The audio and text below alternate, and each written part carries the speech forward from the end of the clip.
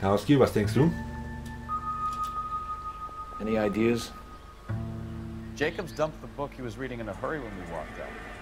Curious what he didn't want us to see. Ja, ja, gut, können wir mal reingucken. Ausnahmsweise.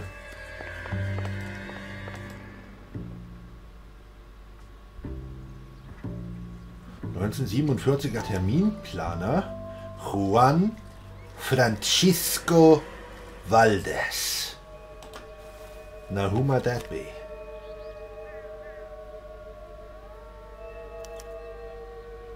John Madsen. Okay, so we have the owner of the vehicle, a degenerate.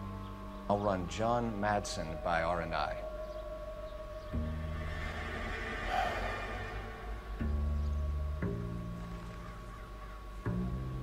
What the fuck? Ben Brown, höflicher Kerl, Teddy Hopper, volle Lippen, Jimmy Corbett, Baseball-Fan, Sammy Mueller, muss man umschmeicheln, Freddie Applegarth mag Bonbons mit Kirschgeschmack, Danny Marston, engelsgleiche Züge, Miguel Fabian, olivfarbene Haut, Tristan Hardy, blonde Locken, Larry Hall, gebraunt mit blauen Augen, Danny McMahon, groß und schlank, Frankie Voss, breite Brust, Christian Pelleri, zierlich. Und John Madston, Telefonnummer MI 2458, ist der einzige wirklich zu gebrauchende Hinweis aus diesem Notizbuch. Deswegen ist das natürlich auch der, den er sich notiert hat. Oh. Contact details on a William Dewey. This looks like business rather than pleasure. Timothy Stobo, schlanke Hüften. John Beaulieu, dunkel, sieht gut aus. Kenneth Vaughan, besonders schüchtern. Jeremy Odell mag Geschenke. Jacob Holger, sehr naiv. Willie Gable, besonders blass. Gabriel, engelsgleiche Züge, aber reizbar. Und für William Dewey stehen Kontaktdaten dabei. Und Dewey, den Namen hatten wir schon.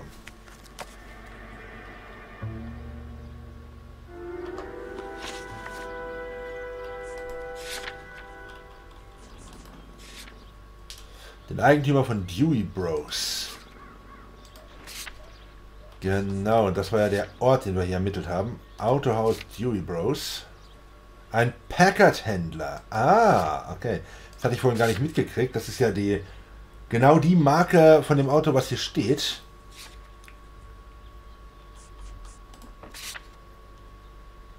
Und der Schraubenschlüssel von denen lag hier. Hier, okay.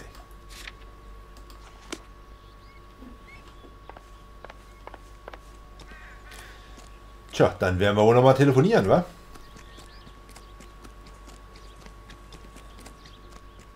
Das wird auf jeden Fall ein interessanter Fall. Hat das da gerade geklopft? Phelps, 1247. How could I help, Detective? Can you put me through to Michigan 2458, please? Connecting you now. Hello, can I help you? LAPD, ma'am. Can I speak to John Madsen, please? He's at school, officer. What's this about? Is he in trouble? How old is your boy, ma'am? Just turned 16. Wrong person, Mrs. Madsen. Sorry to disturb you. Okay. Are there any messages for me? There's just one message for you, Detective.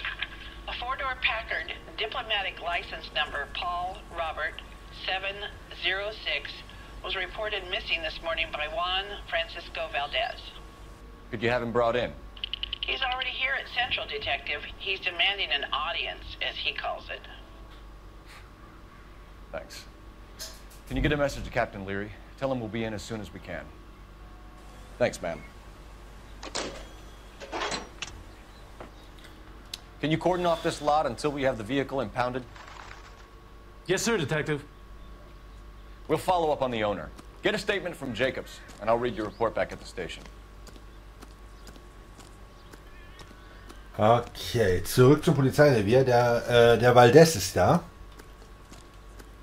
Und das bedeutet, wir können ihm gleich mal ein paar Fragen zu seinem Auto und zu seinen, nennen wir es an dieser Stelle einfach mal, Präferenzen stellen.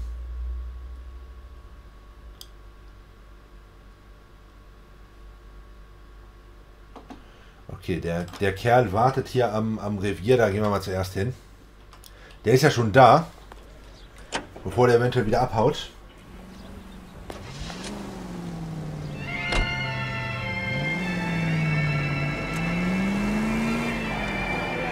This has got to be the 50th abandoned vehicle call we have caught this year. One more, and I'm going to go crazy. Not your favorite cases? You kidding me? This is barely even police work. Of all the bad guys in this city, we get lumped with the ones who can't even be bothered to keep what they steal. Da hat er natürlich nicht ganz unrecht, ne?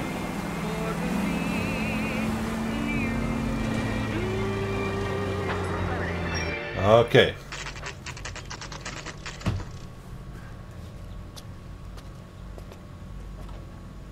Do we have a Juan Francisco Valdez in for questioning? Sure do, Phelps. Your bird's an interview, too. And get this, he's wearing gloves and doing his best not to touch anything. Can you beat that? Sounds like we don't want to keep this guy waiting. It's this way. Hey, I gave his wife a tap. She said all's fair in love and war. Bin ja schon so ein bisschen gespannt auf den Kerl. About time. Are you the senior officer I requested? I'm Detective Phelps, and this is Detective Bukowski. Have you any idea how long I've been waiting to speak with you? I am needed back at the consulate, and you keep me here like a common criminal. All right, friend. Let's take a deep breath and start all over again. Mr. Valdez. Consul General. I insist on my full title. Okay. Das ist also der argentinische Generalkonsul. Dem gehört das Auto, was wir gefunden haben. Aber gleichzeitig gehört dem natürlich auch das Notizbuch, das wir von Jacobs erhalten haben. Und das impliziert ja jetzt tatsächlich schon einiges. Gerade auch basierend auf dem doch ein ganz kleines bisschen unangenehmen Telefonat, das wir gerade geführt haben. Nicht wahr, mein Lester? Na gut. Where did you purchase the car? My secretary and driver arranged the purchase. A disreputable place, Dewey Brothers by name. As soon as I can have it arranged, I will have my Hispano Suiza brought up from Buenos Aires. Aha.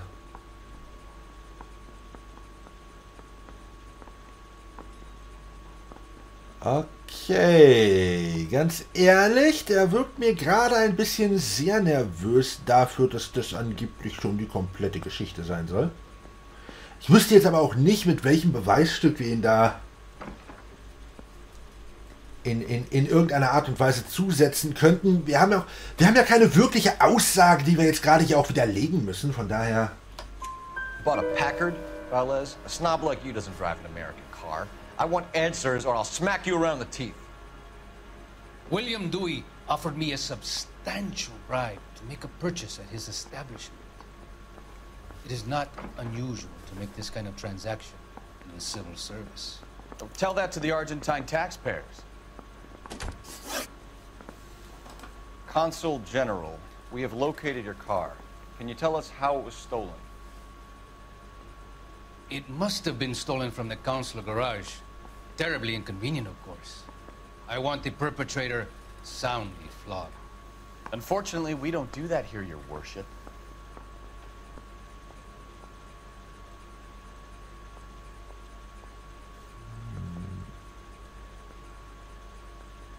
Okay. Gut, dass ich mit der Auswahl meiner Reaktion noch ein kleines bisschen gezögert habe. So auf den ersten Blick hätte ich nämlich tatsächlich behauptet, der erzählt uns hier gerade die Wahrheit. Aber je länger ich ihn beobachte, und ich beobachte ihn ja inzwischen durchaus schon ein kleines bisschen länger, desto mehr zweifle ich daran, dass uns der gute Juan hier schon alles gesagt hat, was er zu dem Thema zu sagen hat. Also. You have a pretty good idea who stole the car, don't you, Consul General? Are you going to tell me, or do I shake it out of you? There's no call for violence. I suspect a disgruntled boy from the car dealership. You have a name for this kid? Gabriel, like the archangel. I have no surname. So tell us about this kid, Gabriel. You had a run-in with him? Mecánico. A presumptuous young man who did not know his place. He presumed to ask me questions. We do a lot of presuming here in the United States, Consul General. It comes with the turf.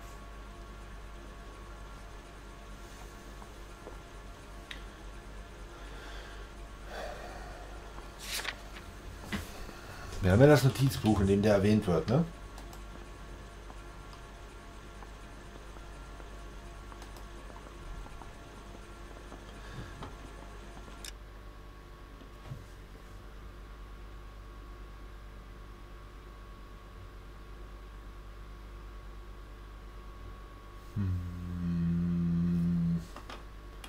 Also ich meine mich zu erinnern, dass da irgendwas, ich kann es ja jetzt nicht mehr genau nachlesen, leider. You fuck young boys, Valdez. Are you a madman? This will cause an international incident. Okay, das war jetzt ein bisschen sehr direkt. Das ist manchmal echt unberechenbar, was der da sagt. Danny, Ben, Miguel, Tristan, and Teddy. Full lips. Ring any bells? I'm sure we can come to some arrangement. Gabriel, spill it. A beautiful but impertinent boy. I mentioned rendezvous and the young man went quite insane. I thought he was going to kill me. I was prepared to pay. We'll be in touch, Consul General.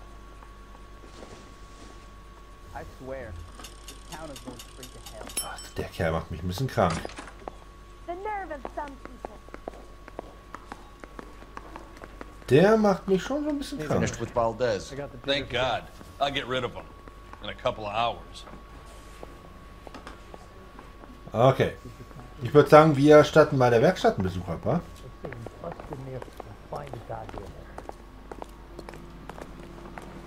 You can drive. Do we know where we're going? Ja. Das wissen wir. Also, nein, warte. Mr. Valdez moves in some peculiar circles for an international bon vivant. Ah, English, please. See, this is why nobody invites you out for drinks. It's just very industrious of him to be so involved in matters of consular transportation. All right, you're making it worse now. I think what you're trying to say is that lover boy in there is as full of crap as a Christmas goose. That as well. Ja, gerade habe ich gedacht, scheiße, das ist eine blöde Idee, direkt zum Ziel zu springen, weil dann verpasse ich ja den Dialog zwischen Phelps und Bankowski. Aber das Spiel hat da schon dran gedacht. Das finde ich tatsächlich überaus entgegenkommen von dem Spiel. So, guten Tag.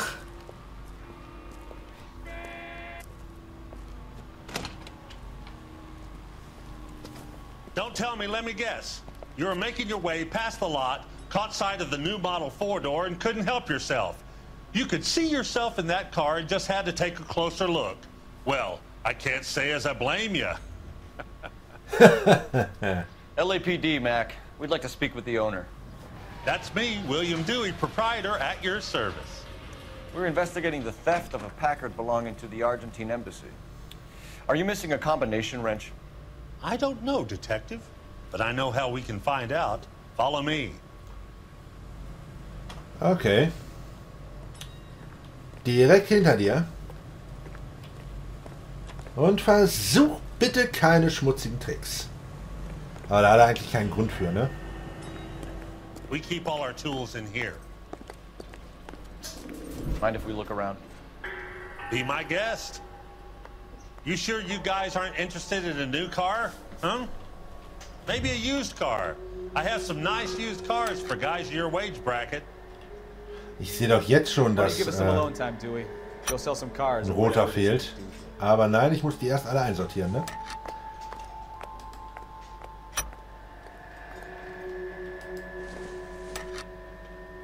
Ja, Gabriel Delgado. Soll nicht weiter überraschend, dass der das ist.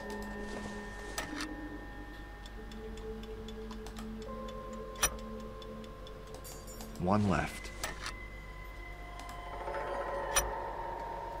Gabriel Delgado is missing a 3/4. Ja, das ist genau der, den wir gefunden haben. 3/4, das haben wir nämlich noch gemerkt.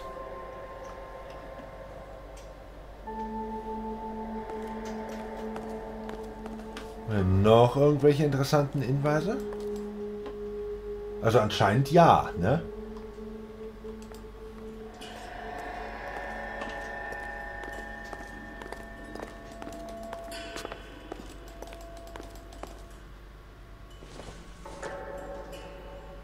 Doesn't tell me anything.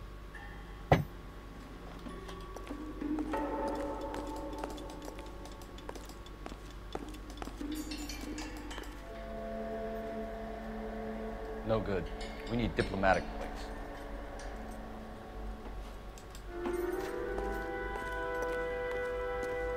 Okay.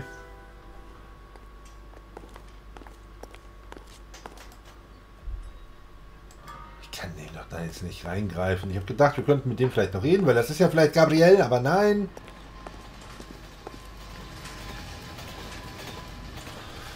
So einfach machen sie uns das jetzt auch nicht, ne? So ist denn der Dewey hin?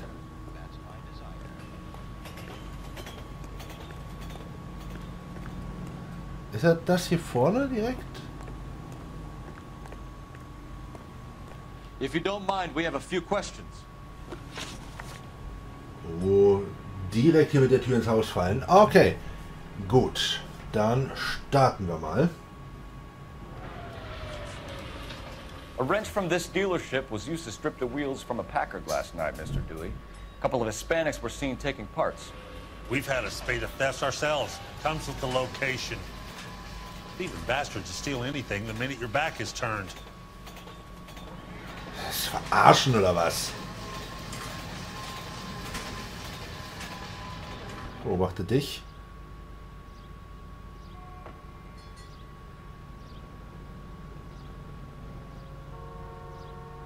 Okay, der wirkt fast so, als ob er das ernst meint, aber ich glaube ihn trotzdem nicht.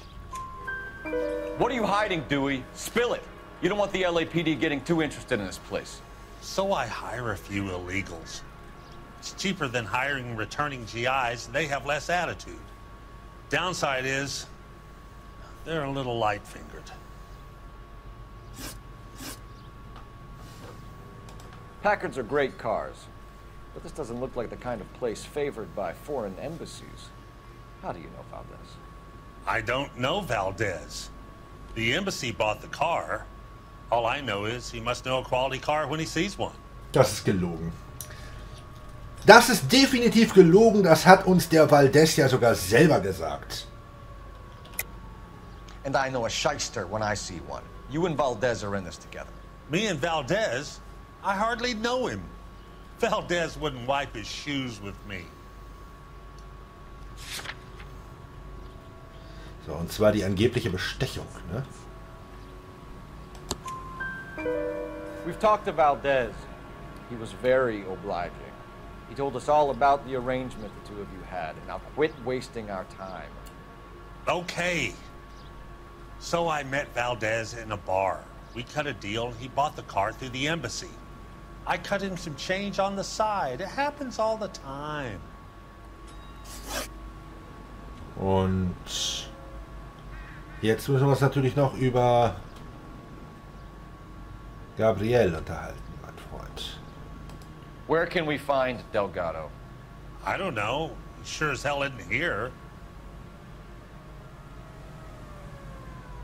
Ja, natürlich. Natürlich, glaube ich dir aufs Wort, mein Freund. Glaube ich dir aufs Wort nicht. Address, Dewey, or my partner shoves her head in a car door. Okay, all right. Apartment 3, 103 Hill Street. And tell him from me, if he ever shows his face around here again, I'm gonna kick his butt from here to Kingdom Come. Thank you for your help, Mr. Dewey. No problem. God damn that kid. I'm just an honest car salesman. Seems like you just don't know who you can trust these days. Going to movies, Dewey. You're missing your calling. Time to visit Gabriel Delgado. See how good his excuse is. Klar. Aber ich sehe ein ganz klitzekleines Problem mit dieser Strategie. Siehst du, das war's nämlich mit LA Noire für diese Woche. Wir bedanken uns ganz herzlich bei euch fürs Zuschauen und hoffen, dass ihr Detective Phelps und mich auch in der nächsten Folge weiter unterstützt. Da würden wir uns definitiv sehr drüber freuen. Bis dann.